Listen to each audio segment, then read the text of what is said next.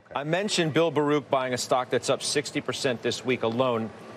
It is ARM Holdings, and he joins us now to explain why.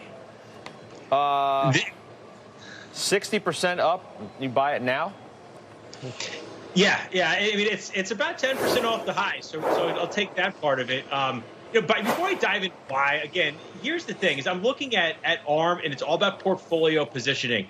Amazon's our #1 holding. I talked about Tesla yesterday. If you couple ARM and Tesla together, they're about a third in our portfolio, a third of the size of Amazon. But I want to own these names because I think that they can 4 or 5x from here over the next 3 years. Look at the EPS that just came out here. They raised guidance on this report on the lower end of full year guidance of EPS by 20%. Not only that, we're going to start to see better royalties as their clients switch off the V8 architecture and move into the V9 architecture with better computing.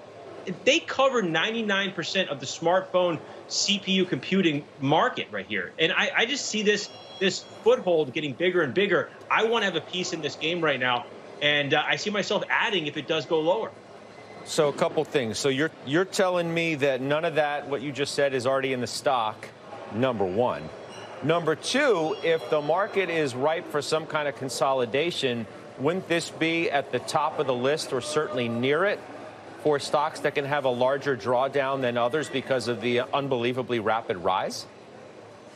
Well, number one, I mean, here's the thing: is overall this positioning in this market not being priced in right now, because I think that this name is now on the list of other managers, other funds that are looking to gain this exposure. Remember, they went public when September, October of last year. From there, these names are not getting bought right away. The lockup period for those who own it is extensive, but these names are not getting bought right away. We got through 1 quarter of earnings reports, and then we're getting, this is the main quarter right here.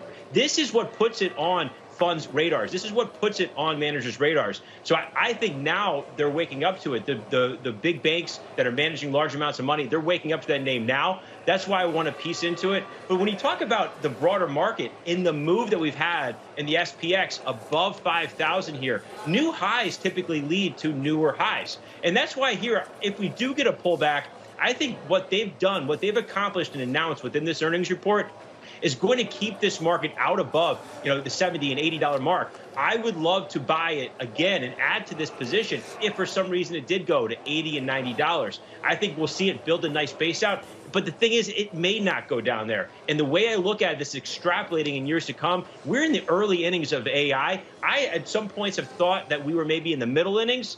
No, I really think we are in the early first half of AI and monetizing it. What we're seeing here from the hyperscalers, from Apple now, what we're seeing from Meta, of course, Alphabet and Microsoft, they're going to be putting more money into this and pumping into it. I got you. I mean, one of the obvious concerns is that some of these stocks have gotten 9 innings worth of gains in the first inning.